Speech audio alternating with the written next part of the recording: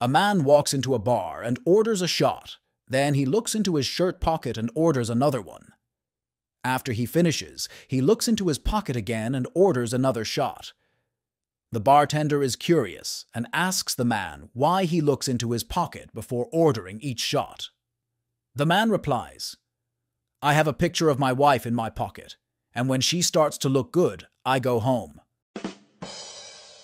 A drunk guy is sitting at a bar by himself one night and throws up all over the front of his shirt.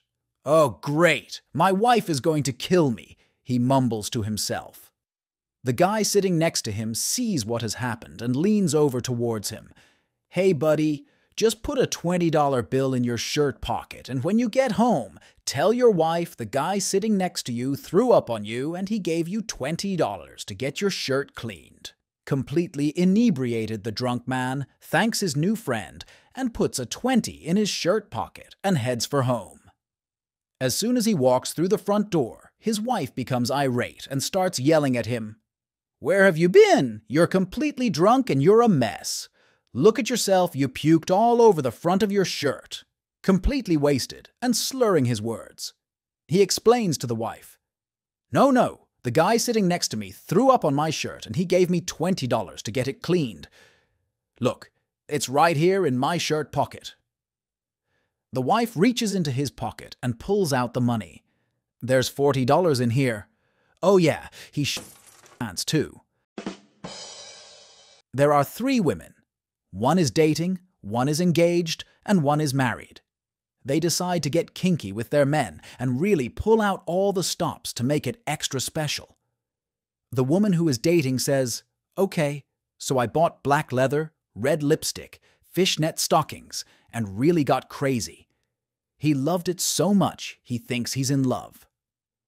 The woman who is engaged says, "I showed up to his work after hours wearing only a red coat. Let's just say he wants to move the wedding date up." The woman who is married says, "Okay, I really went all out. I got a babysitter for the kids and bought a black mask and a whip. My husband gets home, goes straight to the fridge and grabs a beer. Then he plops down on the couch and says, 'Hey, Batman, where the f***er?' A drunk man comes home. His wife immediately starts nagging, calling him a damned alcoholic who only thinks about whiskey. The husband reaches into his pocket, pulls out a piece of paper and says, 'Stop, I've brought a test. Let's see how cultured you are.' The wife responds, 'Well, let's see. Read it.' All right, the first question. Name 2 types of foreign currency. Well, at least the euro and the mark. Okay, next, name 2 types of contraceptives. I can name 10 right away. I believe you. The third question. Name 2 rivers in Iceland. Are you silent? I knew it. Apart from money and no interests. A man is sitting in a boat near the shore, fishing. In one hand, he holds a fishing rod, and in the other, a brick. A girl who is resting nearby walks by and asks why he needs the brick. The man replies, "If you will let me I'll tell you." The girl turned away and left. After some time, she comes back and asks again. The same scene, and this happens 3 times. On the 4th time, she couldn't resist and agreed. After the act, she says, "Well, tell me, man. What's so hard to understand? I can't catch anything on the fishing rod today, but the brick already caught the 3rd one." Grandpa asked his wife, "Listen, when I die, how will you bury me? You're so frugal, everything seems expensive to you, and you can't take the money with you to the grave." The grandma replied, "I'm not that frugal. I'll bury you like an oligarch. I'll order an expensive suit, have the priest sing in the church. Everything will be just like other people do." The grandpa decided to test his wife.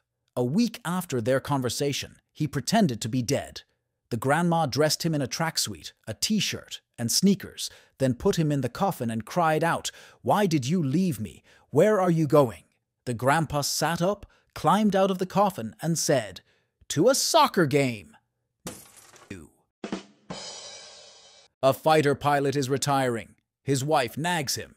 You promised for 20 years to take me for a ride in the fighter jet. You promised. Duh. The man gets fed up, goes to the squadron commander and says, Commander, I have a problem. She's driving me crazy. Take her for a ride. The commander answers that she's a war buddy, has given birth to kids, makes cutlets, etc., so he gives him fuel for 2 hours and a flight path. Go ahead. They get in the plane, and for 2 hours the pilot performs all the advanced aerobatics. When landing, he asks for an ambulance to be brought to the runway. They unload his wife from the cabin, all vomited, well, like a bag of The pilot husband leans over her and tenderly says, So, shall we have now or go to the theater? Trolleybus. Everyone is pressed tightly against each other, so much so that it's intimate. There's a tall guy, a girl, about 20 years old, and an old lady, about 80. The guy keeps winking at the girl and tries to get closer to her, after which the girl suddenly exclaims, Pervert! The whole bus looks at the trio, and a grave silence reigns. The guy says, What are you yelling about? You've been fondling my balls for at least 5 minutes now, and still yelling. The girl says, I haven't even touched your balls. The old lady says, Why are you staring at me like that? I just wanted you to get married. Gynecologist examines his patient in the chair. His colleague walks in and asks, Tell me, where did you buy that great cognac yesterday? The gynecologist, without stopping his work, says, First, you go out to the avenue, then immediately turn right, then at the second intersection turn left, bump into the flower bed, then go around it. Then a muffled groan is heard. The gynecologist looks up at the patient. Are you feeling unwell? Huh? No, please, go around the flower bed one more time. An apple, a banana, and a... Ian got into an argument one day. The apple says sadly, I have the worst life ever. People take one bite of me and throw me on the ground. The banana says, You think that's bad? People take off my clothes, eat my insides, and leave my clothes on the floor. The You guys have it easy. You try having people sticking you in dark, wet caves, putting bags over your head, messaging you for hours, and making you do push-ups until you throw up. A man wakes up in the hospital, bandaged from head to foot. The doctor comes in and says, I see you've regained consciousness. Now, you probably won't remember, but you were in a pile-up on the freeway. You're going to be okay. You'll walk again and everything. But something happened. I'm trying to break this gently, but the fact is, you're chopped off in the wreck, and we were unable to find it. The man groans, but the doctor goes on, You've got $9,000 in insurance compensation coming to you, and we have the technology now to build you a new will work as well as your old one did. Better, in fact. But the thing is, it doesn't come cheap. It's $1,000 an inch. The man perks up at this. So, the doctor says, It's for you to decide how many inches you want, but it's something you'd better discuss with your wife. I mean, if you had a 5-inch one before and you decide to go for a 9-incher, she might be a bit put out. But if you had a 9-inch one before and you decide only to invest in a 5-incher this time, she might be disappointed. So it's important that she plays a role in helping you make the decision. The man agrees to talk with his wife. The doctor comes back the next day. So, says the doctor, have you spoken with your wife? I have, says the man. And has she helped you in making the decision? Asked the doctor. She has, says the man. And what is it? Asks the doctor. We're getting a new kitchen. A woman and her lover were having fun in bed when suddenly the front door opened. The woman's husband appeared at the doorway and immediately asked her, Did you touch my food with your hands? No, I didn't, she replied.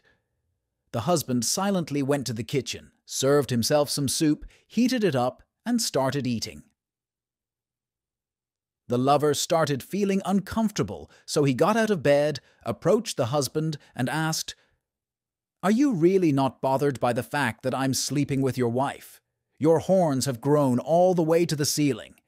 The husband replied, "So what? It's better with horns. This fool has been trying to cure herself of syphilis for 3 months now and still can't." A drunk man is swaying, barely able to stand. He sees a bear running towards him at high speed. The man yells at the bear, "I will kill you!" The bear knocks the man to the ground. The man struggles to get up, and just as he stands, he sees a wolf running at him full force. The man yells again, "I will kill you!" The wolf also knocks him down. The man gets up once more, and this time he sees a fox running towards him. The man yells, "I will kill you!" The fox knocks him down as well.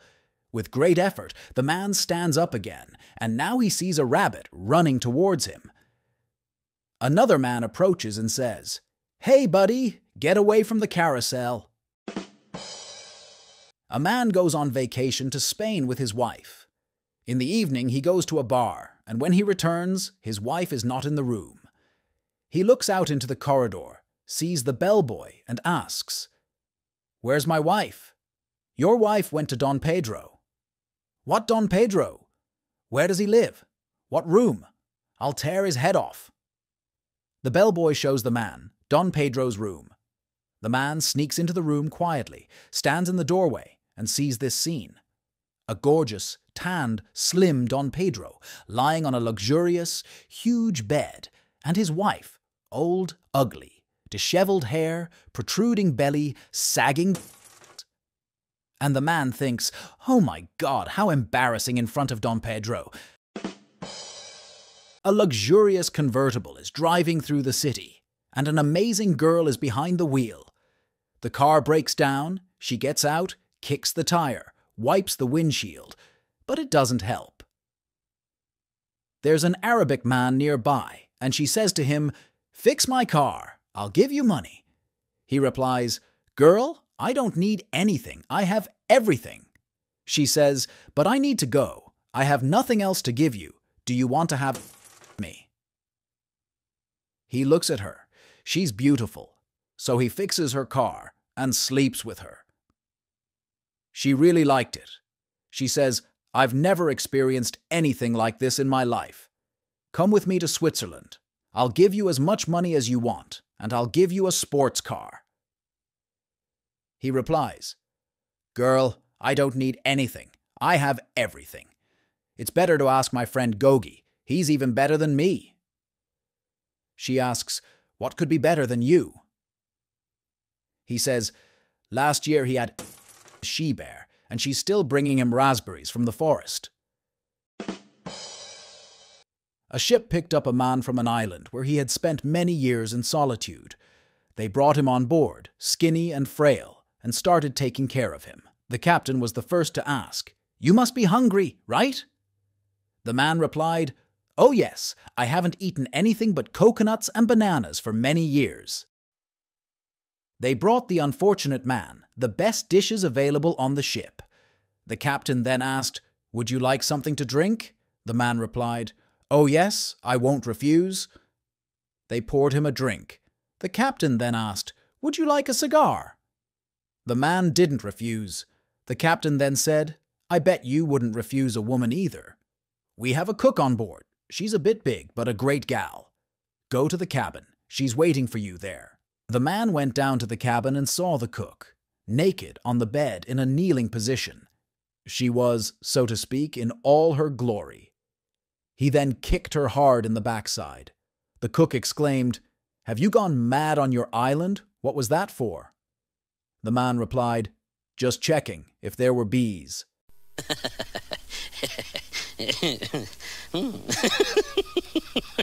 Yeah.